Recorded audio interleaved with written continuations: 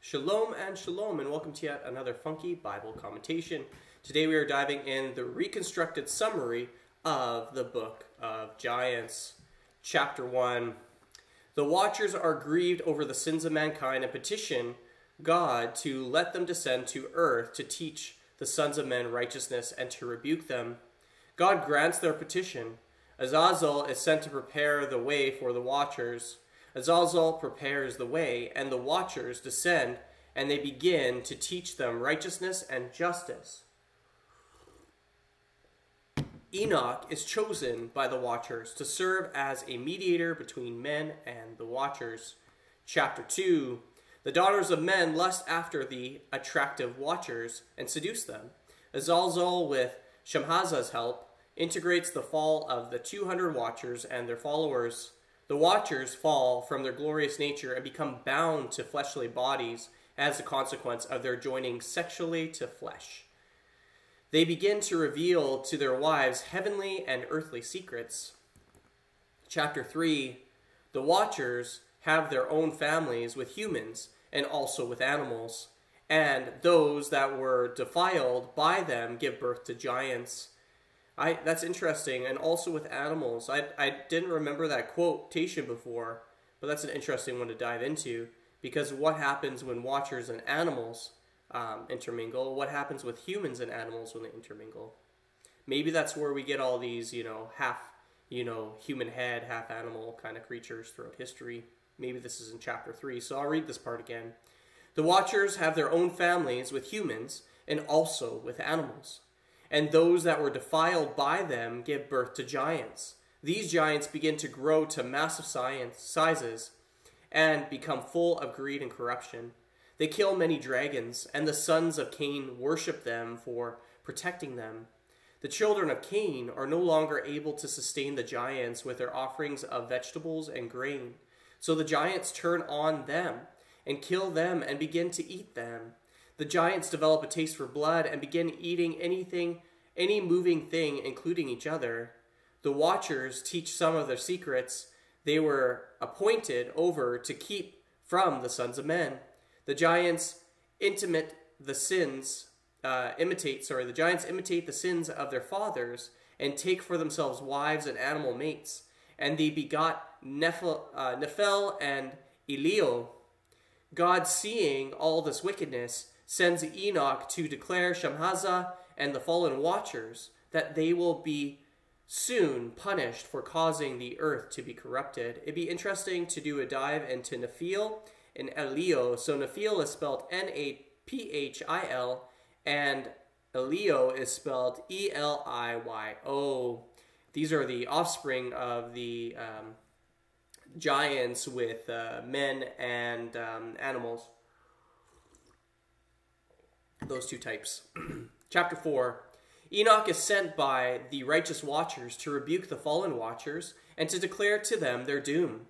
He comes to Azazel first and condemns him as their principal sinner amongst the fallen Watchers. He then summons Mahaweh to him and has him gather all the Watchers for his message. Enoch enters the assembly of the fallen Watchers and gives them the message of doom. They weep and lament and beg Enoch to present to God their petition for mercy and a second chance, to restore them to the former glory, and that their sons might have eternal life. They require a messenger to talk to God because God has since stopped talking to them after their transgression. Enoch hears their case and tells them he will talk to God on their behalf. Chapter 5. Enoch, having written the petition of the fallen Watchers and discussing it with God, receives a vision from God as a response. And Enoch writes the vision for the fallen Watchers in a book and gives the book to them. Enoch declares to them they will no longer be forgiven and describes for them his ascent into the presence of God, where he was given a message for them. Chapter 6. Enoch receives from God an answer for the fallen Watchers. He is told to them why they were not given permission to have sex and what their punishment is because of it. And he foretells unto them the miserable doom and fate of the offspring of the fallen Watchers, and foretells to them that they will become evil spirits and will not have eternal life, but that their years will be no more than 500. Wow, they lived for 500 years. See, a lot of these things I did not know. After hearing this, the fallen watchers and their giant sons take up stones to throw at Enoch, but the holy watchers shield Enoch from their deadly blows and lift Enoch up into the heavens to escape their earthly wrath against Enoch the messenger. This is perhaps the first time that anyone will ever attempt to kill the messenger. Whoa, so God lifted Enoch to escape the watchers from killing Enoch. Very interesting. Chapter 7. See, these are a lot of things they don't teach you in church because a lot of the pastors don't read the extra-biblical literatures, which you can take with a grain of salt. But according to Rick Renner, he says the first 36 predate most of the Bible, and they're authentic. They're authentic texts, thousands of years old, or believed to be at least. Chapter 7. Hirdabash kidnaps another giant's wife and starts a war among the giants. When the war was ending, one of Oliah's companions was killed by Maui. Oya mourns with his father Shamhaza about his friend, and they curse Maui. Maui defends himself, appealing to the words of his father, Bakalo, as justification. Oya gets angry and attempts to kill Maui. But Gilgamesh, remember the story of Gilgamesh, right? It's another interesting one to read, one very ancient text. Again, not scripture, but ancient text. And the other giants prevent Ohiah from doing so, and they ward off Ohiah's murderous intentions. This is where we learn about Gilgamesh slaying dragons or dinosaurs and being a hero for the normal-sized men of that time. Chapter 8. Gilgamesh has a dream, but interprets it as indicating that the giants will be punished. The giants celebrate, but aren't entirely convinced. And subsequent to this, Ohiah and Haya have dreams of their own. They seek the interpretation of the dreams, but none of the giants can declare to them what the meaning of their dreams are. So the giants have Maui go to Enoch in order to learn from him the meaning of the dreams and to learn what the fate of the giants will be. Maui flies to Enoch, and Enoch greets Maui. So remember, we have all these things that are seen from the air made on the earth. They're like pictograms made on the ground, right? And so they go, oh, the ancients must have flew. Of course they flew. I mean, if humans are smart enough to learn to fly, these guys are just as smart, if not more smart. So, in that intelligence, you have things like here, Mahawe flies to Enoch. But you have to remember that the fallen angels are very intelligent, and the giants are taught their ways, and some of the humans are taught their ways. So what do angels do? They fly in Scripture. At least they do. Okay. Flies to Enoch and greets Mahawe, and Mahawe explains why he came, and Enoch proceeds to give Mahawe the answer. And he writes it down in a tablet and gives the second tablet as well to Mahawe, intended for Shahanza and the Watchers, and he sends Mahawe back to the giants with the two tablets. So the tablets are written up after Enoch ascends and talks to God, and now he's given it to Mahawe to give back to the giants. Chapter 9. And basically the giants and the Watchers are all asking for forgiveness from God. And God's saying, no way. Chapter 9. Mahawe flies back to the giants with the two tablets, and Mahawe tells them of his journey to Enoch and Enoch saving his life, and tells them that Enoch had given him two tablets and revealed everything they had wanted to know from him. Oh, it says from him, but I think there's a mistypo here. From him. The first tablet is read. The giants discuss the contents of the first tablet after it is being read, and realize they are doomed, and they lament over their miserable fate. They have the second tablet read. Enoch tells Shahaza that he and the other fallen watchers will soon be bound, but that the giants should repent and pray, for they still have a chance to benefit from reformation of their lives. Chapter 10. Shemhaza urges his two sons, Oliah and Hadiah, to reform their lives in the hopes that they will yet be given mercy. Ohiah and Hayah listen to the advice of Shemhaza and attempt to convince the giants to reform themselves. You have to remember, if there's any H's were considered holy and life in Hebrew. So Ohiah and Hayah and Shemhaza, all these H's, right, are like the life and abundance of God. It's breath. Anyways, teaching them that, that's just an extra little piece of information. Teaching them that through Proverbs, where true success is found, the giants seek to reform their lives. Enoch, which also has an H by the way, is sent to declare the watchers that within 120 years, they will all be bound in dark prison of punishment for their sins, and that their sons would all be destroyed from off the face of the earth. Noah begins to build the ark around this time. Only Azazel is bound. So God only takes one and binds him in chapter 10. And by chapter 10, Noah's already building the ark. You can see how the Enoch and Noah are all integrated together in the story for the cleansing of the earth from the giants, from the fallen angels, from their seed, yada yada. Chapter 11. The giants lament over Azazel being bound. The giants, lament. Oh yeah, that's right. Because he was the leader of the fall. And then they and the watchers, seeing that they were not bound or destroyed, vaunted themselves. I wonder what vaunted is. It's V-A-U-N-T-E-D. When this happened, Gabriel, the archangel, was sent to incite the giants to commit civil war against themselves and their offspring. And they all began to kill each other. And the watchers beheld the destruction of their families. This is their reaction to the situation here. They start killing each other. When the war of the giants ends with few survivors, all the fallen watchers are subsequently bound by the angels into dark prison of punishment. And then we get to the conclusion here, chapter 12. Noah goes into the ark, and the flood comes and begins to kill all life. But not all the giants are killed by the flood. Look at that, because there's still giants in the land after the flood comes and goes, if you remember in Scripture. And this explains that here in chapter 12. I'll read that again. Noah goes into the ark, the flood comes, and begins to kill all life. But not all the giants are killed by the flood. Not all of them are killed. In order to fix this, Yahuwah, which is Y-E-H-U-W-E-H, sends the Leviathan. And the Leviathan begins to kill all the giants and their sons who survived. Yikes.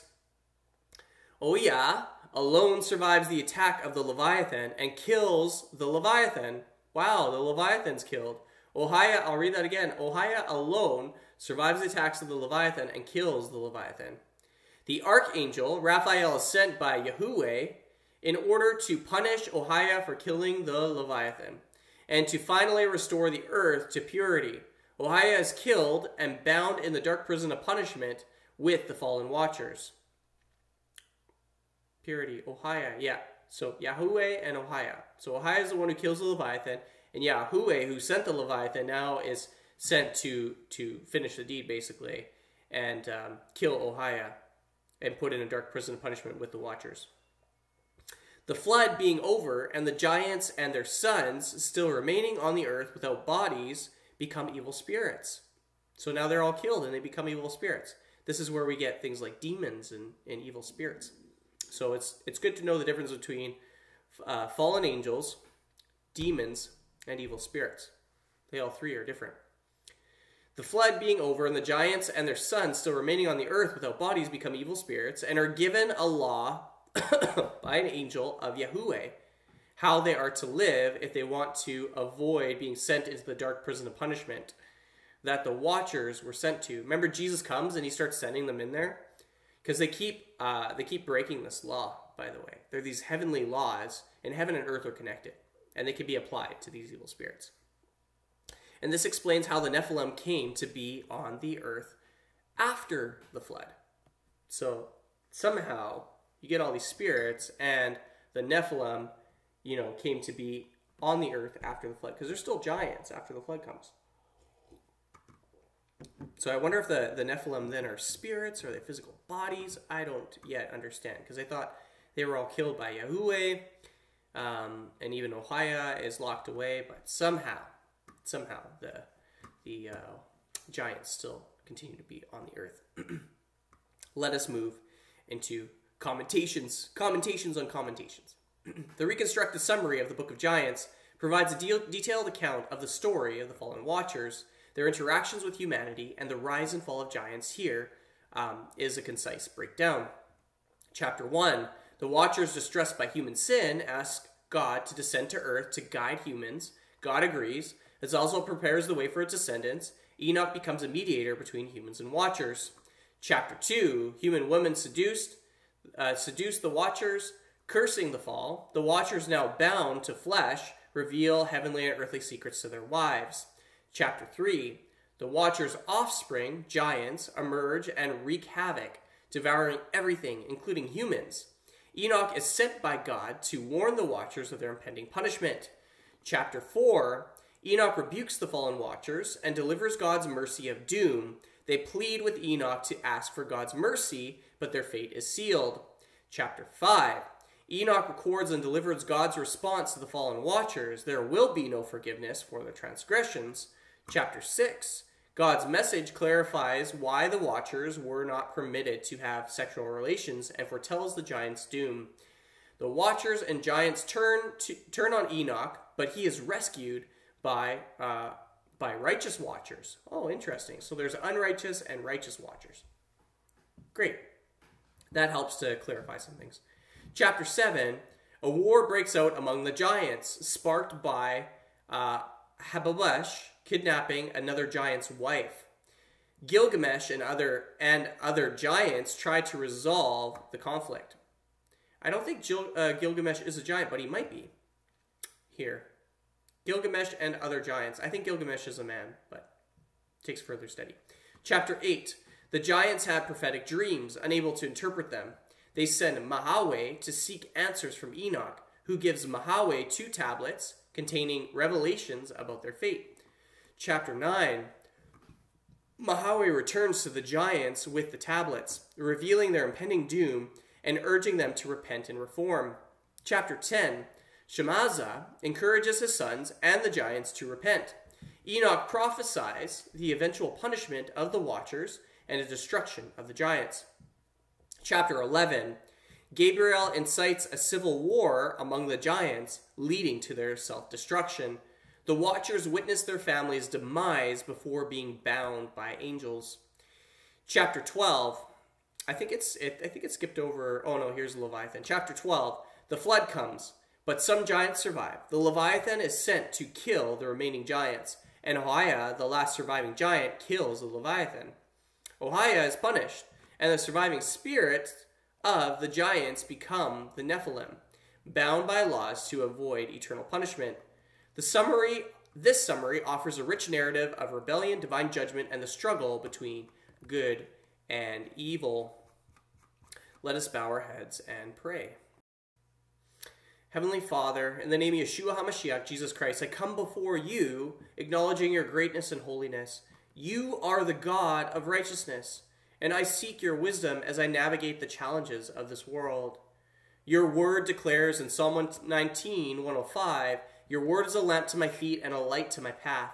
Illuminate the ways of your truth, Lord, that I may walk in the light of your commandments.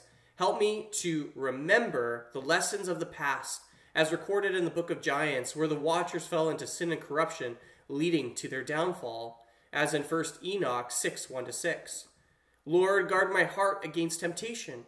As the Watchers were seduced by the desires of their flesh, I pray for the strength to resist the allure of this world. According to James 1:14-15 reminds us, but each person is tempted when he is lured and enticed by his own desire. Then desire, when it has conceived, gives birth to sin, and sin, when it's fully grown, brings forth death. Protect me from the snares of my enemy, that I may not fall into the same traps. I ask for your grace to cover me, Yeshua HaMashiach, the blood of Jesus, God of Abraham, Isaac, and Jacob, and Holy Spirit, as Romans 5:20 states, where sin increased, grace abounds all the more. Let your grace abound in my life, transforming my heart and renewing my spirit, that I may reflect your love and righteousness. In your mercy, Lord Yeshua, as you sent Enoch to deliver your message to the fallen watchers, may I also be a vessel for your truth, Yahweh. Empower me to share your gospel boldly, reminding others of the hope found in Yeshua HaMashiach. Let my words be seasoned with salt, bringing life to those who hear, according to Colossians 4, verse 6. I claim the promise of 2 Chronicles 7:14, which says, if my people who are called by my name humble themselves and pray and seek my face and turn from their wicked ways, then I will hear from heaven and will forgive their sin and heal their land. I humble myself before you now, repenting of any sins and seeking your face, Yeshua, asking for healing for our land and restoration for your people, God of Abraham, Isaac, and Jacob. Lord Yeshua, I pray for protection and deliverance from evil, as you have declared in Matthew 6:13, and lead us not into temptation, but deliver us from evil. May your angels surround me and my loved ones, guarding us from harm, according to Psalm 91:11. Thank you, Father, Abba Father, for hearing my prayers. I trust in your unfailing love and faithfulness. May my life be a testament to your glory and grace, shining brightly in a dark world. In the mighty name of Yeshua HaMashiach, Jesus Christ, I pray. Amen and amen. And we will close with a song titled, so I'll read it from my phone here. The song is The Grieved Watcher's Lament, and this is from the summary of the Book of Giants. From the heavens they look down, grieved by sins that wear the crown. The watchers weep, their hearts in pain. Let us teach them to refrain. O Lord, hear our cry, guide us to the righteous sky. With your mercy show the way, in our hearts the truth convey. Azazel's call, the path prepared, the fallen angels' hearts laid bare. In fleshly bonds their glory lost, for sins they pay the cost. O Lord, hear our cry, guide us to the righteous sky. With your mercy show the way, in our hearts let truth convey. Shemhaza leads, the darkness swells, their offsprings rise, as sin compels. In greed and pride they seek their feast, yet mercy still can grant release. O Lord, hear our cry, guide us to the righteous sky. With your mercy show the way, in our hearts let truth convey. Enoch speaks the truth revealed, to the watchers hearts unsealed. Your doom is set, but hope remains. Repent and break these wicked chains. O Lord, hear our cry, guide us to the righteous sky. With your mercy show the way, in our hearts let truth convey. In unity we seek your grace, restore our hearts, our rightful place. As watchers grieve, we'll learn and stand in righteousness, hand in hand. And that's Micah 6:8 for the last one. Shalom and shalom until next time. May God keep you and bless you. Bye-bye for now.